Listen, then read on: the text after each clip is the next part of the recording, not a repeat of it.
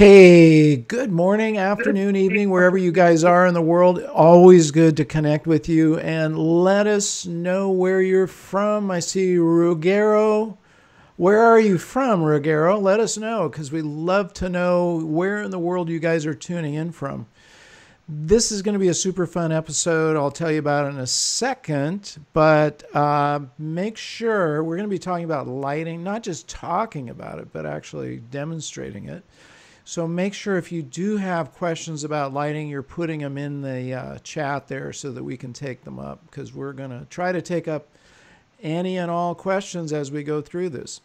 All right, well, let's do this. Let's just get this party started here. So today's episode, as you probably know, is brought to you by Bay Photo. Our friends at Bay Photo are sponsoring this show. I love these guys. I've been using them for years. They will make anything you have into one form of a print or another. It could be a book. It could be framed on your wall. It could be a card.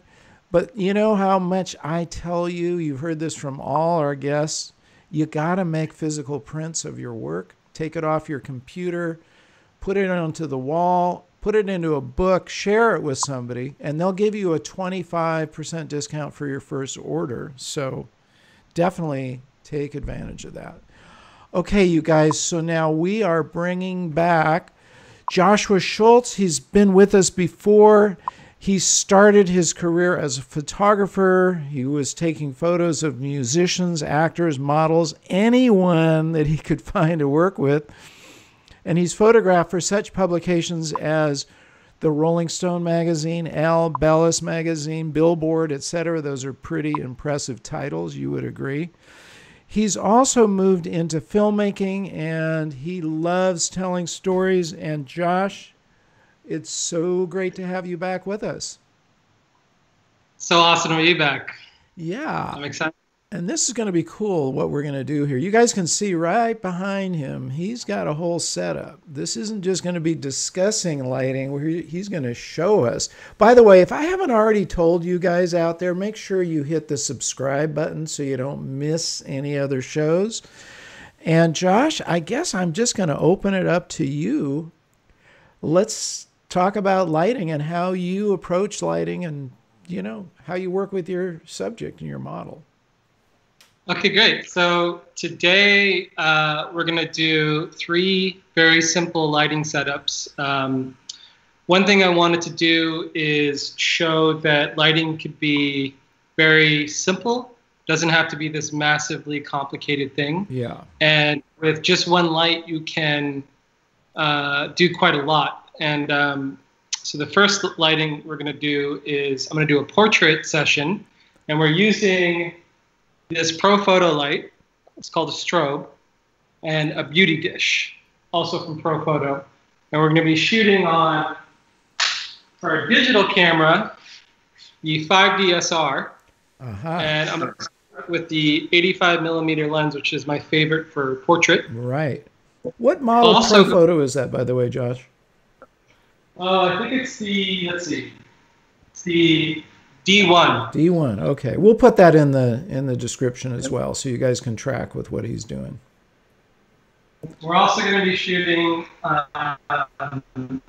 on film. Nice. This 1960s Hasselblad. I love it. So you can see the same in the digital world and also how I shoot on the film. And then we'll go into more of a full body light and then a natural light. Awesome. Wow. That is super cool. And so today we have our model, Anne. Anne, would you step in? Hello, Anne, and thank you for joining us on Advancing Your Photography. All right, so first, I'm going to turn on the digital camera. As best as I can, I'm going to try to show the photos to you here. Cool. On the top here, I have a remote. It's called a hot shoe. And this is also made from Pro Photo. So when I take a photo, it syncs to my strobe. So we'll do a little test. Boom, that worked. Great, so I haven't actually totally set up the lighting for her, so you get to watch me do that. But anyway, let's start. And we will chime in with any questions as you're doing it. We've got the Blind Husky team has joined us from Poland. Welcome to the whole team. And Paul says he likes your hat. Both of you guys have cool hats. It's a hat day here. Yeah. I love it. Special thanks to Stetson. And what are you doing exactly? One step back. So right now I'm adjusting the power of my strobe, how much light's coming out. So the first photo was a little overexposed. Yeah. So I'm having her step back a little bit because, you know, obviously how close she is to light and how far away will affect how much light is bouncing off of her skin. Right. So she went back a little bit. I brought the power of the strobe down a little bit. And I brought my aperture up a little bit because I have a certain level of aperture I like. My personal taste, I don't like my aperture to be too shallow. I know a lot of people like it shallow, but I like it the opposite. It's just personal preference. What are you setting it at right now? So right now my shutter is 1/25 and my aperture is 6.3. Okay. And then I also like a little warmer on the light, so my Kelvin's 6,000. And my ISO is 100. Cool. So let's see how the lighting is. So just a commentary. So if you guys don't know what Kelvin is, you should learn about it. But it's basically a scale of the warmth of your lighting or coldness. Daylight ranges around 5,500. So he's a little bit warmer than normal daylight. And if it goes lower, you're going to get a more bluish light. But it's good to know about Kelvin. We'll probably I might even put a little description in the link so that we can make sure everybody's up to speed on that.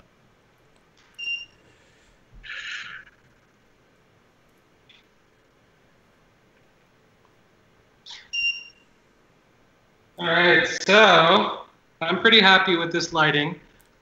Let's see if I can get that close. Oh, yeah. Okay, good. Now, one thing I like to do is on the digital camera, you can click your little info button and you can get what's called the histogram. Your histogram. Yeah, because I did have a question there. She's very well lit on that one side, but that's not blown out. You can see from the histogram. Right. Yeah. So the screens on the digital camera aren't always the best reference. Right. So like if I'm out in the desert and I'm shooting and the sun is so bright I could barely see the screen, then I'm just relying on my eye in here and the histogram information to make sure that it's not too bright and it's not too dark. Exactly. And I have enough in my photo so when I go home that I can do what I need to do in Photoshop. A histogram is an amazing tool in a digital camera. There's no question about that, and we all have to use it. What's amazing, too, about the histogram is even though the name is kind of scary, like it's going to be this big scientific thing, I watched one YouTube video, 10 minutes, and I knew so much about it, and ever since then, my entire photography career changed. Yeah. So it could be very simple. And again, a lot of things in photography, a lot of the basics, you can obviously get into lots of the technology behind it and the science and get easily overwhelmed. But if you start out with just the basics, and as soon as you learn something that's basic, my advice is to then go and apply it immediately so that you get the information and then you see it in the physical universe. Yeah. For me, I retain the information and then I can create art. But if you sit there and you just read words for months and you never do anything with it, for me personally, I don't necessarily retain it. So I advise anyone that I'm teaching to learn a couple basics and then go use those until you fully get it and then go to the next step. That is such good advice. I put that in my book, as a matter of fact. Oh, great. We have one question already. Might as well take it up from Stephen. Do you not like to tether, or what's your preference on that? I actually I have a tether cord for my 1DX, but my 1DX is currently in the shop being fixed. I'm trying out the 5DSR, and I just don't have the cord for it. Okay. But you prefer tethering if you can? I weirdly prefer not tethering. Okay. But if I have people in the room that want to see what I'm doing, then I tether. Otherwise, for me, it depends on what you're doing. Like if I'm shooting art and it's between me and the subject, I don't like too many distractions or too many things pulling me away from having all my focus on what I'm doing. But if I have, like, say I'm shooting a band for a magazine and their label's there and they want to see what I'm shooting, then I would tether. Yeah. Good point. All right, so let's do a few more portraits. We also had another question. This is Jared, by the way, for the audience. Another question was, what's the benefit of a fixed light over a camera flash? I figured since we're talking about lighting and stuff, that might be a good time to address it. Okay, so a camera flash, if you have the on-camera flash, there's a certain amount of power that comes out of it. It's also attached to your camera. So it can be beneficial if that's the look you want, but having a strobe is, you have a lot more power in terms of energy, and there's a million more things you could do with it. So it just depends on what kind of look you're going for. So say if I want that on-flash look, and I want the light to hit like this, and I want only a certain amount of power, the flash is great. In fact, a lot of times when I shoot bands, I prefer just shooting with a flash because it gives me a certain style and look. But when I get more, detailed on my art and I want more control, then I'll go to a strobe or natural light. Yeah, just different tools for different looks. Exactly. Right. Yeah, great. Okay, cool. We're going to do a couple more portrait shots, and then we'll change up the lighting. Any more questions? Just shout it out. Yeah. So one thing I'm doing is I'm positioning her, and I'm paying attention to the light and where the light is shooting and where her face is. And for starters, I'm hitting her with a side light, and that gives me a certain look. Yeah. And then sometimes even with a beauty dish, I like to go directly in front of them. Kind of like this. So the light is shaping from the face, and that tends to make them a little bit more flat, but sometimes that's the look I want.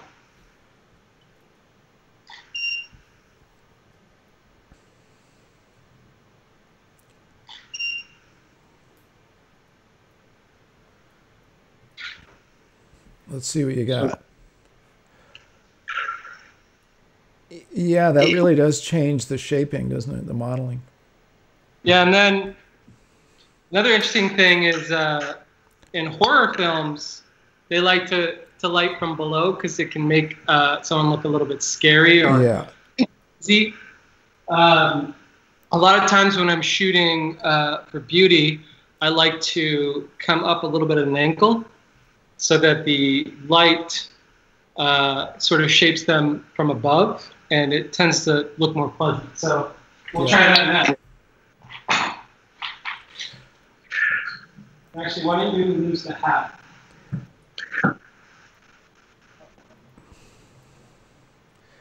Ah, there goes the hat.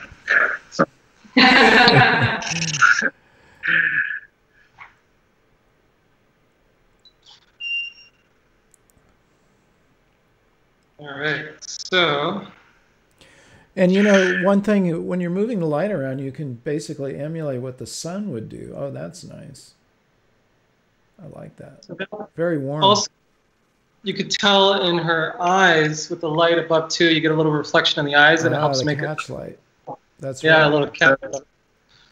So again, it depends on what look or mood you're going for. And my favorite thing about photography is once you understand, where the light is set up in your settings, you can sort of control the emotion or the mood connected to the photo. Right. And so this gives me a certain feeling when I look at it of beauty. And Josh, do you tend to just experiment and try different things so that you've recorded that, various different shots you've taken, and then when you get into the studio, you have a variety of things to choose from? Yeah, what I like to do is I test all the time. So with my camera and my lenses and my lights, I just play around. And it's one thing if you watch videos and people tell you what things do, but I think once you get basic understanding, you should just practice the different light with lenses, move around, and you'll start sort of feeling what you like and developing your own style. But then you'll also understand how to manipulate the looks to get what you want. Makes sense. And that's one of the nice things about digital. There's no limit to your number of images you record is pretty limitless. Yeah, in fact, now I'm going to take a photo on film really quick. Okay. So here we have the Hasselblad, and I loaded it with Kodak Portra 400, meaning the film, in sense of a digital camera, your ISO is already at 400, so that's the sensitivity of the film. Yeah. So obviously with a digital camera, I can look at the back and check the lighting, but for film, you got to use a light meter. Right. And so what we're going to do is we're going to use this light meter and find out. I already have the setting here, ISO 400 for the film. Find out what our settings are.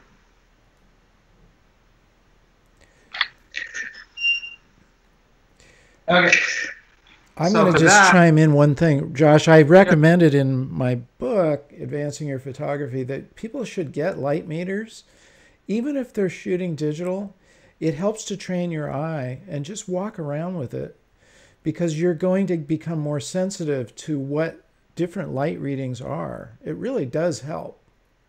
Oh my God, yeah. I mean, even if I'm shooting, like, especially if I was in Joshua Tree last week shooting, 100 degrees, bright sun, I can barely see my screen, so I'll take a light reading, and I know that the information from the light meter is 100% accurate.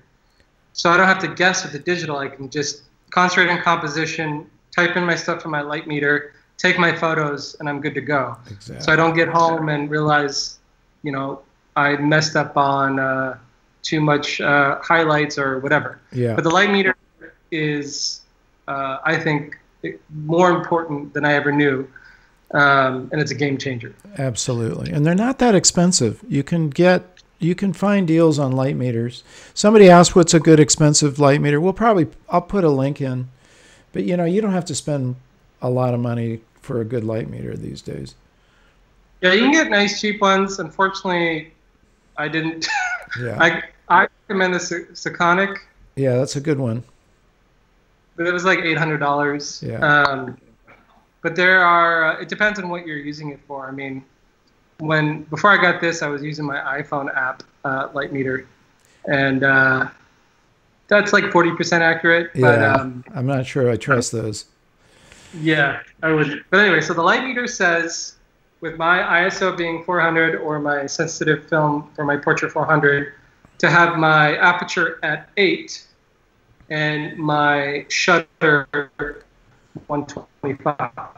So I've set it on here. And you've got your slide. I was just going to say, he still has the slide in there, folks. You're going to see. So right now, if he tried to take a photograph, the shutter wouldn't work. It will lock it. But if I do this now, so explain to them what's going on there, because not everybody knows about these backs that are on your Hasi. There's film in this back here. Let me put the slide back in. You can have multiple backs of different types of film. Yeah, isn't that cool?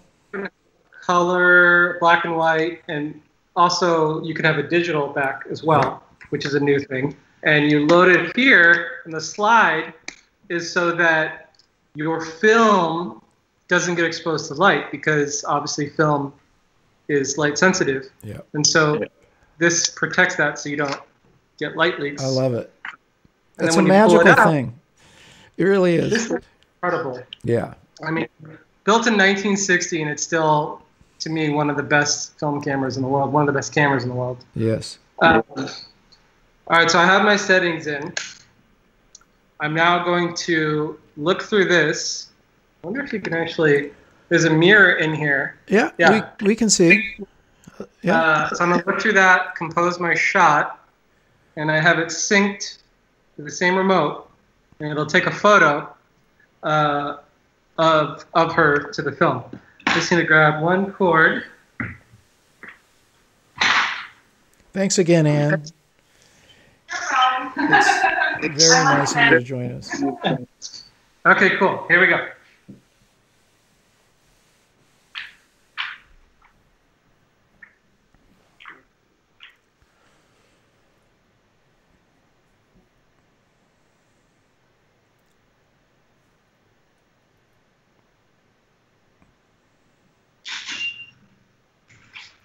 Did you hear that? We did. I'm going to do one just, I'm going to ruin one shot. Oh, yeah, there you go. 12 shots. You've got one there. You're on 2. Yep. There we go. Boom. And you know, Josh, the thing about shooting film, I talk in my book about visualization a lot. And visualization becomes even more important when you're shooting film because you can't look at the back. I mean, it's important for any kind of photography or videography or filmmaking or any artistic endeavor for that matter. But for film, it's essential that you learn how to visualize what the camera is actually going to see. Oh, yeah. And also, one of the biggest lessons I learned from film that made my digital photography much better is that with film, it forces you to slow down. Yeah. And then instead of taking a picture, you're making a picture. Yes.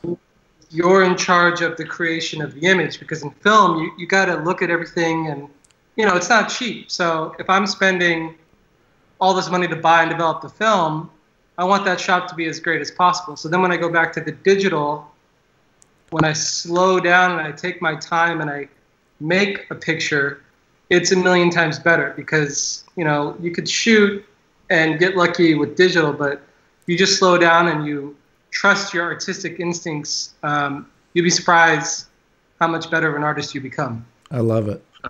Hear, hear. So now I'm going to switch the lighting up a little bit and do a few more in the digital. Okay. So, and let me have you back. We're going to take the beauty dish off.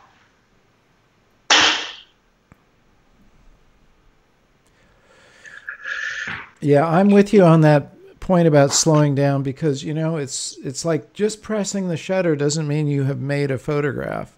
That's the difference between taking a photograph, which is kind of a snapshot, and making one. As Ansel Adams said, he said, you don't take a photograph, you make it.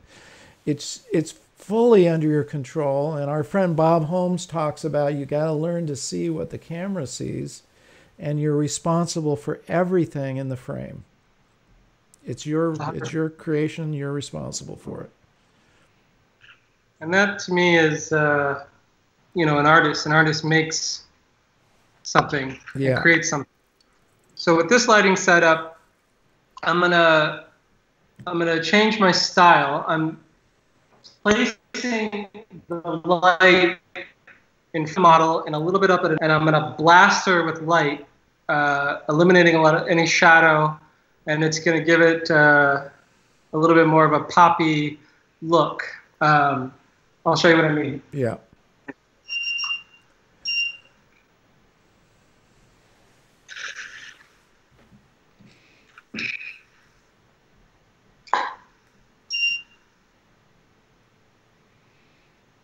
So I'm going to change lenses. So I'm switching from my 85 millimeter to my 50. So I can get a little bit more of her in the shot.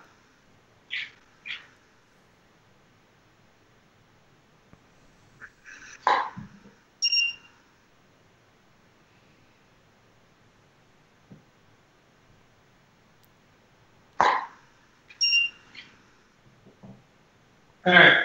Let's see what you got there. I'm going to zoom in a little bit so we can get more detail.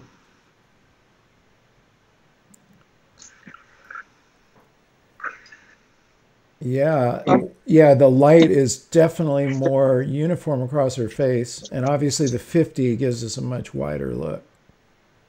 Yeah, and I personally like this style. I think it's a really cool look. A lot of times I use it when I'm shooting for like a clothing brand or for a band. You know, again, it just depends on the mood that you're going for. That's a zoomed out shot. Oh yeah, look at the difference. So yeah, I can see where if you're shooting clothing, you would want that pulled back look. Yeah, because then you get a nice even exposure of all the clothes. And, you know, my aperture is at 20. So I'm blasted with a lot of light. And so everything's in focus, which is, you know, something that I like. So we'll do a couple shots of that, and then we'll switch over to natural light. Okay.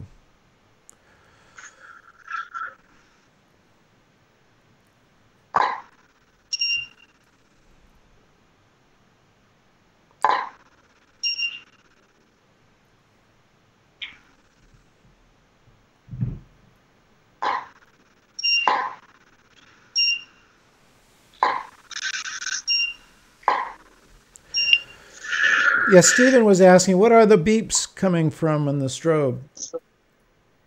Oh, so when I take a picture, electricity needs to go back into the strobe. It's called recycling. Yeah. It's letting me know when it's ready to fire again. So I take a photo, and then electricity goes in, and then it says, okay, I'm ready. If you shoot too fast before it's recycled, not the same amount of energy will burst out, and your photo exposure will be different, or it won't fire at all, and you'll have a, you know, probably just a dark screen. Yeah, good point. Yeah, and yeah, so that's another one light look. Let me show you. I'm gonna do a zoom in first. Oh yeah. And then a zoom out. Actually, let me do one landscape one so we can fill the screen that way. Yeah.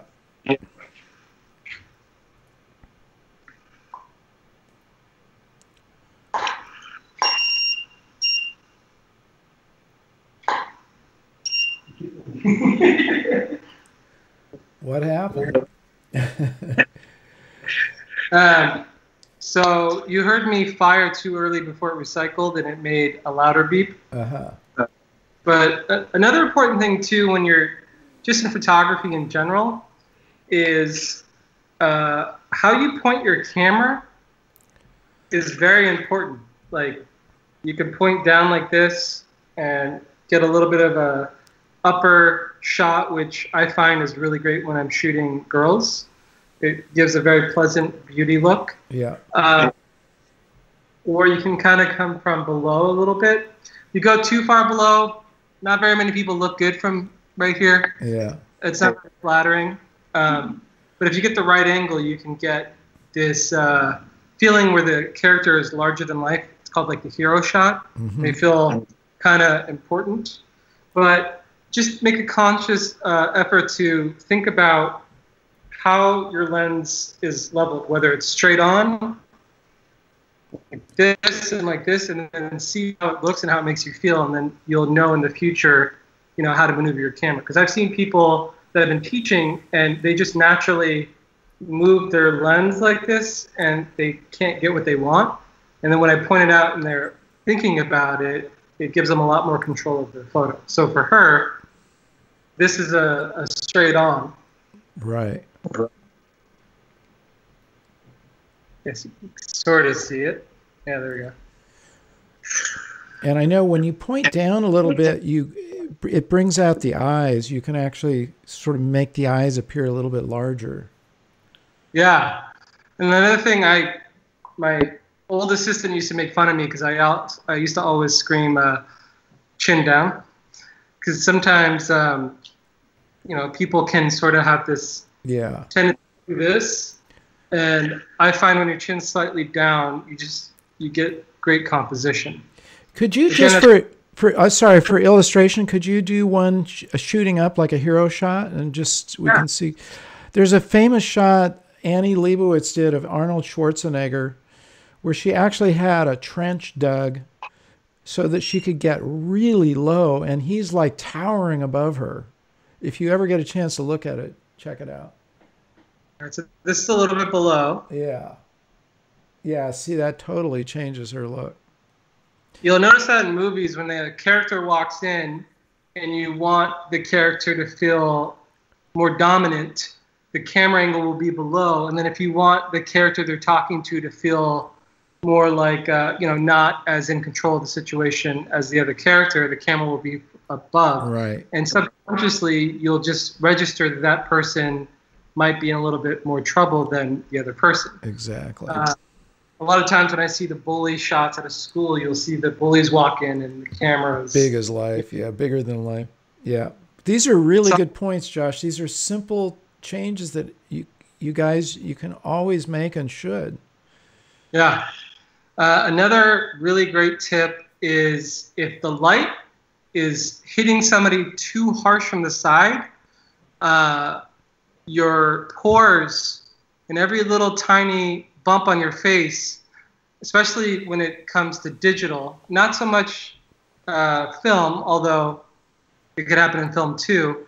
And so I try to be careful of where I place the light so I'm not showing every single pore and person looks not so great, but have the light give me either a very soft or a harsh light, but makes their skin look good, and and then again paying attention to how your lens is, so that if I want them to look beautiful in the shot, I bring that out.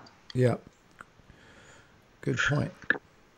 So I'm going to do one very dramatic below and then one from above, and then we'll move on to natural light. Awesome. And thank you for joining us, Jean from France. Nice to have France represented here. Okay, so this is very dramatic from below. Yeah. And then now let's do from above.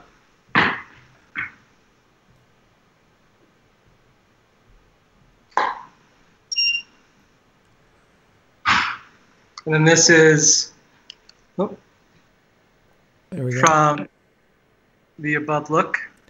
Right. And then the next look we're going to do is natural light on the same backdrop. Cool. So I'm going to fill the stroke. And we'll get these images from you, Josh, and put them in our show notes so everybody can look at them as the final image, which will help. I'm going to open up these big blinds here so that we get lots of natural light coming in.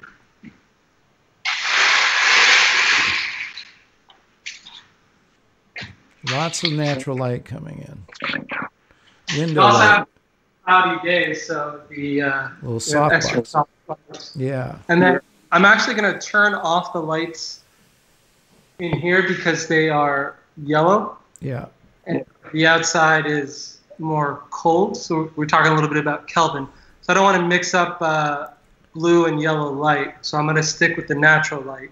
Right. And use my camera settings for that. Oh, she's turning them off. Okay, so. Yeah, you can see, actually when she did that, you could just see the room get a little bluer instantly. Yeah, because even the camera on the computer is trying to adjust. Yeah. So, about light meters, I'm actually going to use a light meter for my digital camera in the shot. And what it is this little guy right here is going to take a reading. So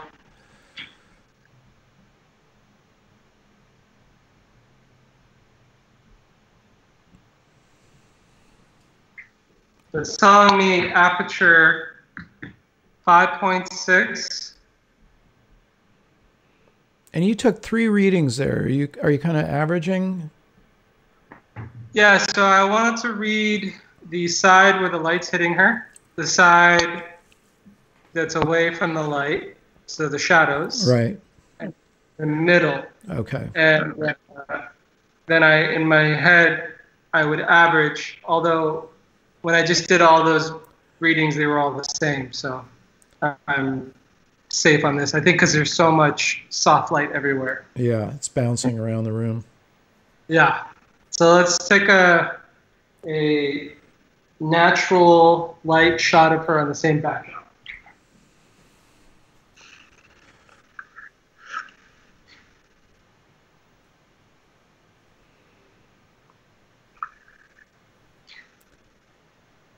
We're not hearing any beeps anymore, you guys.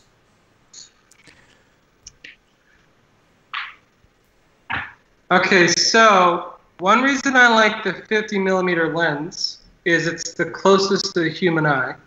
It's actually one of my favorite lenses. Yeah. Just as an overall. So in this is the natural photo. I like that look. Yeah, there's just something really, I love natural light. I think I do too. I think it's so underappreciated. In fact, my whole new series I've been shooting just film and natural light. So I have a question for Anne, actually, at this point. So Anne, I mean, you're a professional model, but do you have a preference? Because when you have a big strobe flashing right in your face, that's not always really comfortable, right? Does it feel more comfortable just with natural light? I would say I like natural light more because I'm like really tan. I'm like not tan at all. So I like it more when I shoot with natural light. But to have like a light can be cool too. It depends what kind of shooting you do and like what the is about to be. So yeah. Okay. Yeah, I mean that's something important to pay attention to is how the light reflects off of you. So sometimes when I've shot Anne in the past, if the light's too harsh, you know, it's reflecting a lot more light off her. Where if I shoot someone that's tan, it's absorbing a little bit of the light. And that's another thing you have to pay attention to as a photographer is, you know, the subject in front of you and adjusting your camera to that person. Right. So now we're going to take a photo on the film one again. We already got the reading. It's at 5.6 aperture at 125. And again, the speed of our film is 400. So I'm going to take the slide out. Yep. And we're going to take a photo of her face with natural light. Cool. So you were shooting ISO 400 on your Canon, sounds like. Yes. Okay. So you've got them both the same ISO. Yeah, I should have said that. I like to do that sometimes just so that it makes it's sense. easier. Yeah. So once I get these developed too, I'll send them to you. That'd be awesome. You have a lab in LA that you use? Yeah, it's called Icon. It's in West Hollywood. Probably one of the best labs around. Yeah, they're great. I used to go to a few other labs, but that's another thing that's very important is I would take a photo and I would think I'd messed it up, but how it was developed and how the color was handled, you really have to have a lab that knows what they're doing. That's so I had a true. lab that was, they're making everything very green and I was doing a bad job. And then I went to a lab that knows what they're doing and then everything started coming out perfect. So that's important. I would say look at the reviews when you go to a lab and make sure that you're not wasting money, but you're going to someone that knows what they're doing and you get the best results every time. Good point. And they send you back, do you get contact prints and a digital scan? What I personally like to do is I will get the scan of the whole roll, just transferred to me. And then if there's one negative, like for example, I'm working on my first art show. So I've been shooting all this film. Say I develop a roll for $25 and there's a frame in there that I'm like, that's the photo I'm going to use in my art show. I take that negative back and I get what's called a drum scan. which is like $100. So, but the quality is insanity. Your photo, if it's really good on the basic scan, hyper drum scan, it's like a masterpiece. I know. It's cool. And they're big files. That's the subject of how to work with film, but anyway, yeah. So lighting wise, that was obviously fast and simple, but sometimes I spend hours just playing around with the one light, moving it around sideways, above, below, straight on, and you can have one subject with one outfit and get 5 different emotions from that, and it's super fun. And if you have a digital camera, a light, it could be a strobe, meaning it fires and then goes off, or it could be a constant light, meaning it's just on the whole time. With a constant light, you don't need a remote because it's just on the whole time. Like and a with a strobe, you need a remote. Yeah. Good. Any other questions? Oh, that was awesome. Let's see if we haven't, Jared, do we have any other questions that we haven't taken up? Here, this should be a quick one. When you print, somebody wanted to know, is it sRGB or Adobe RGB when you print? I'm not as familiar with printing and colors and stuff. Also, that how you print is a little bit more complicated because it has to do with what your purpose of the print is. For an example, like Marc was going to say, you can print those different color schemes when you're doing basic printing, but if you're going to do an art show, there's many other tiers of quality. And if you wanted to do like a really professional art show, I would go to a lab and have them show you all the prints and talk about what the purpose is. But with the other printing, I don't know, I guess it depends more on preference. Yeah, so it's really preference and the situation that you're in. And the quality, like if you have a basic print, it can last a certain number of years. And then if you spend more money to get a much higher quality print at a lab, it can last 500 years, you know what I mean? Yeah. Just depends on purposes. When you do artistic prints, it's really great to have a lab that you can work with side by side because the skill involved in that is tremendous. I don't have the bandwidth to learn, and I don't want to buy the equipment that they have. But when you get a skilled technician that you can collaborate with, just like Josh is saying, they can show you the various different looks and profiles and whatnot until you dial it into exactly what you want. Well, for example, Ansel Adams was a master with developing and printing. And just as much as he would take an incredible photo, he would take that photo and turn it into a masterpiece. And so that's like a whole other... That's a whole other skill. That's a full documentary on that. But not to get too overwhelmed, I would say take some photos that are properly lit and print them on, your basic home printer. See what that looks like. Because seeing something printed is a much different feeling than looking at it on Instagram. Yes. Digital thing. So I do suggest once you get a photo that you really admire that you took, print it. Whether it's just on letter paper or you go to a lab and you get it 3 feet by 2 feet. Because that's just going to, for me, it changed how I shoot and how I look at my photos. Exactly. Right. And then we have another question. You can send them to Bay Photo, guys, which is, again, they're going to give you can get small prints or, test prints and then dial it in from there, which really does help you visualize what the final print is going to look like. And it's also like what Dan Milner has talked about when, he talks a lot about when you're wanting to do books, having test books. Yeah, definitely. To see what it looks like, because you're never going to know what it looks like until you see what it looks like. Exactly. Yeah. Impossible. You're not going to just order shoes. You're going to look at different styles and try them on and see what you personally like. Good point. Yeah.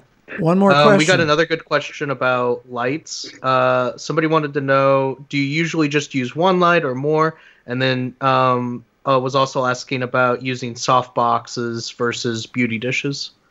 Yeah, so I tend to use between 1 to 2 lights. I don't think, very rarely do I ever go above that. But a lot of times I'm shooting one person.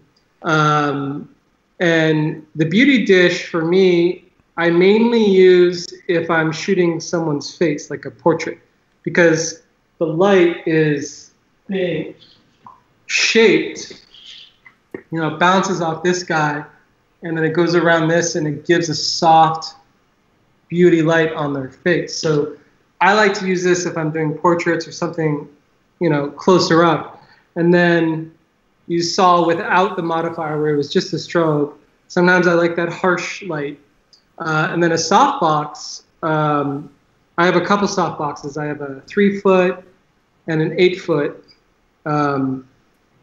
I tend to use those a lot if I want something that's just much softer or moodier.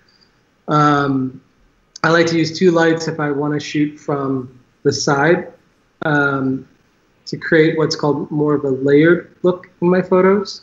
And that just means that instead of like the harsh light where the subject is against the wall and it's flat, layered is so that, the subject pops out a little bit more. Right. And a little bit more 3-dimensional. But again, that's something that like I would play around with. And my suggestion is just to start simple and then kind of get some of the basics and then go to the next thing and the next thing and the next thing. And you'll realize that lighting doesn't have to be this huge PhD. It could just be very simple and not too overwhelming. Good point. And the only way you get to do it is just by, like you said at the very beginning of the show, is just test it out for yourself.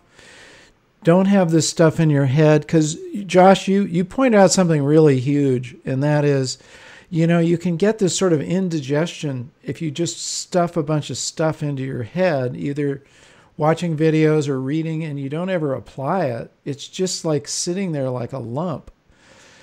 Because the only way you're ever going to know how it works is how it works for you. So it's really important to test these things out. Best advice is the Nike one. Just do it, because I learned more in photography by being out in the field shooting constantly. And I remember every time I watch a documentary about a master photographer that I admire, the one common denominator of all of them is they took so many photos. I was watching one a week ago. I don't know if it was Avedon, but it was like negatives was over 1 million. Like that's a lot of photos, especially on film. I don't know if you know Dick Zimmerman, but he's kind of retired from photography now. He's doing paintings, which are unbelievable. But he's a celebrity photographer, and I talked to him years ago, and he said, shoot 20 rolls a day. Whoa! Oh my God! 20 rolls a day. You know how expensive that is, but you're gonna figure it out. 20 rolls a day. I dropped 4 rolls a couple days ago to Icon. Between that and the scan sending to me, it was $115. Yeah. That was buying the film. So but and that's the great thing about digital. I mean, you can go out, shoot hundreds of photos, and then I've also seen where someone will go out and take hundreds of photos and then not look at it. I think just as important as taking the photos is putting them on your computer and examining each photo. Totally. And you start understanding things you like about it, things you don't like, and if there's something you don't understand, you can learn it, and then you get better each time. It's important to be able to self-critique. It really is, look at it and just be honest about it yourself. Like, this photo really sucks. There's nothing I'm going to do with this to fix it. I've tried processing it and changing it, but it's just not a good image. Okay, fine. I learned something from that. Maybe I didn't wait long enough to get that exact gesture or, expression that I was looking for. Right. And also, if you get into that rhythm, you will become great. And photography, as far as I know, is something that you never stop learning. It. You will always be studying. Josh, thank you so much for joining us again. This has been fantastic. I want to do another one We'll do more of these because I think this is really, really important. I hope you guys agree. This kind of hands-on, absolute, like we're there with you. We're seeing exactly what you're doing. It's really great. I love it. Be my honor. Awesome. Well, thanks again. And thank you, Anne, if you're still there, for joining us. Really appreciate it. And hope to have you guys back with us again. Thanks again. All right, Josh. So, guys, this is awesome. This is so kind of a new, we're just testing this out. We've only done it once before with Bob Holmes, but I really think it's a great format. And I hope you guys agree. Let's do more of these because there's so much to learn from seeing a pro at work. I know you agree with me on that. Just to let you know, on Friday, which is tomorrow, isn't it? Tomorrow is Friday. Wow. What happened to this week and what happened to this year? We're coming up to the end of the first half of 2020. Thank goodness we're ending it because it's not been the easiest year on the books. And let's hope for a much better second half. But tomorrow, I'm going to do something a little different. I'm going to talk about the more philosophical side of photography. Josh touched upon it just a moment ago when he said, you never stop learning. And I believe that photography is just one aspect of life and creativity, and it's a window into a much bigger creative experience. I'm going to talk with you guys about that tomorrow and how one could be a part of a renaissance or a creative community where each member rises as the whole group rises. I know that sounds kind of amazing, but it actually has happened. I'm going to tell you some stories from my own experience and how we can recreate that ourselves. I don't think anybody would deny that it would be to be part of such a group would be thrilling. And what AYP is actually all about is connecting you guys with those talented people, and so you can see how they do it, what they do, and use it in your own photography. Okay, join me tomorrow at 10 a.m., okay? Promise? Tell your friends. This is going to be a very important show. I'm going to kind of open the curtain a lot more probably than I ever have and give you guys some interesting insight into my world, which I hope you enjoy. So what else is going on here, guys? Make sure you're, plugging into the AYP Club so we can carry on the conversation. I love seeing all your comments and questions. So awesome. Jared will put the link there. Stay tuned on our events calendar because it's there. We're actually posting everything ahead of time, what we're going to be doing. Jared will also put that link up there. As always, make sure you subscribe. The channel has grown quite a bit, and thank you guys for helping us do that. Would you please double your efforts? Tell your friends, tell your neighbors, tell people that you don't even like about AYP because it's going to make them better photographers, better neighbors, better friends. It's a good thing, okay? It's up to you guys to help spread the word, and you've been doing a good job, so keep doing that. Leave your comments in the actual video, and I think that's everything. I've covered everything. By the way, if you hadn't heard, I know Bev wanted to buy my hat. Bev, this hat isn't for sale, but guess what? It was designed by Carlos Santana. We're actually hooked up with the wholesaler. We're going to start selling them pretty soon, so you can have your very own Marc Silver AYP hat. I just got to find a little bandwidth to do that, but it's coming your way soon. Well, that's about it. One last thing, I want to remind you guys to get out and capture your own images of life. Let me say that again. Remember to get out. You guys say this with me, okay? Wherever you are in the world, remember to get out and capture your own images of life. Love you guys. Take care. Stay safe. Get out in the world. It's opening up. And we'll see you tomorrow at 10 a.m. Pacific time, okay?